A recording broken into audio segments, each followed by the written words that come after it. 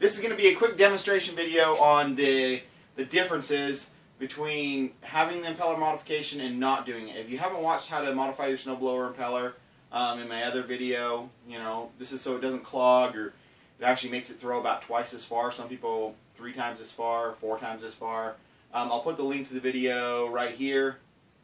You know, click that link, it'll go to that video real fast. Watch that video, then you know what we're talking about.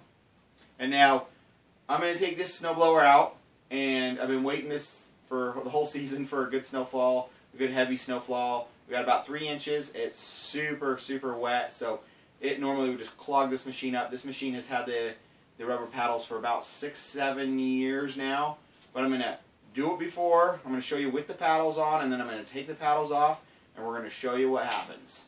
Just get you in here quickly, show you that has rubber paddles just bolted to it. And this is a Toro. I know in the first video I say, you know, well, I say Toros are hard to do and you can't use self-tapping screws, but you can see how the paddles have been holding up for the past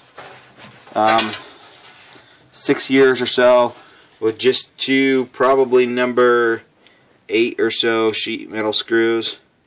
But that's that. Let's go out and try it.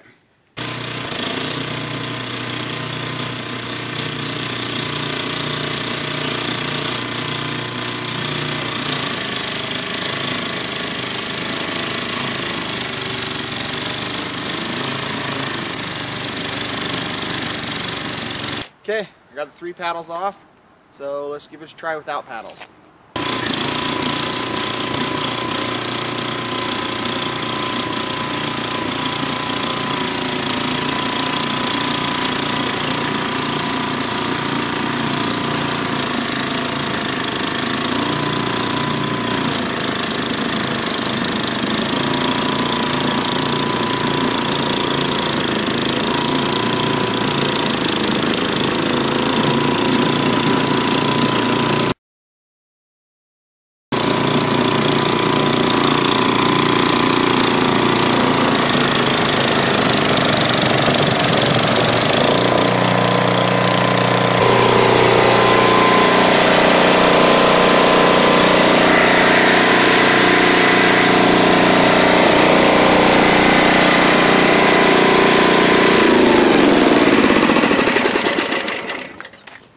There you go, completely plugged up without paddles. It never plugs up when I have paddles on, and that's why you put them on.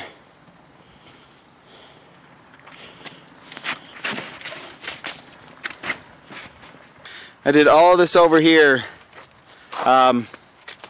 with slush and water in it, with the paddles, not a single clog.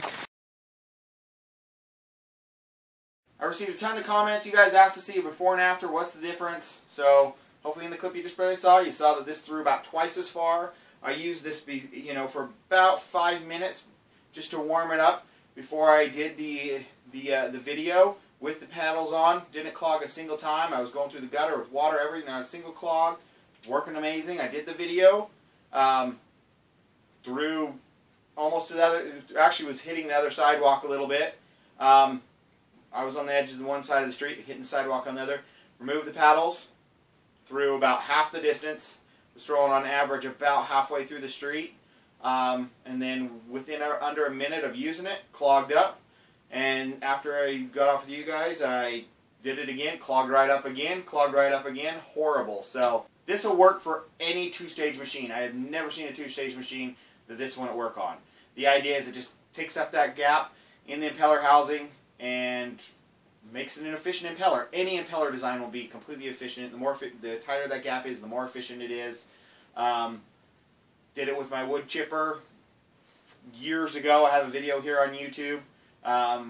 And now my wood chipper never clogs with wood chips. It's pretty much kind of the same idea, but it never clogs with wood chips anymore. Throws twice, 3 times as far. It's amazing. Thanks for watching. Hopefully you guys try this out. Makes a huge difference. Trust me, huge difference.